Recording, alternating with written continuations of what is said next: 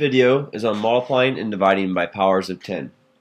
The first thing you need to know is with multiplication, when multiplying by a power of 10, you have to move the decimal to the right in order to make a bigger number, because when you multiply, you should get bigger numbers with whole numbers. And then with division, you need to move the decimal to the left, because when you want to divide, you want to get a smaller number, and moving the decimal to the left will give you a smaller number. So move the decimal to the left with division. Let's first do a multiplication problem. So here, multiplication, we need to move the decimal to the right.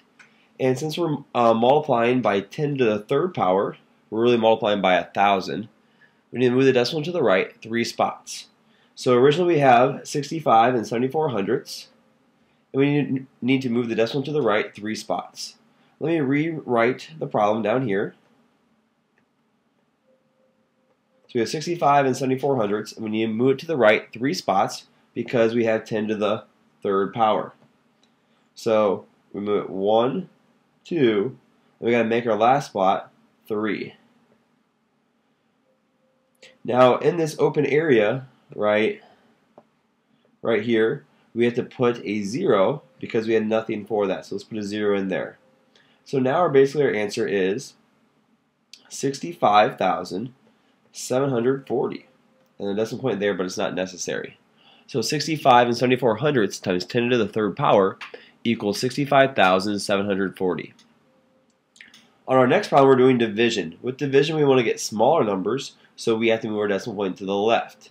So here we have 254 divided by 10 to the second power. However, some people might not see a decimal in the number 254.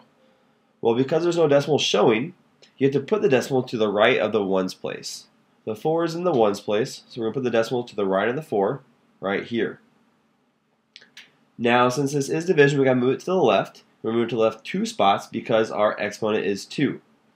So let's take our decimal 1, 2 places to the left, and we get our answer of 2 and 54 hundredths.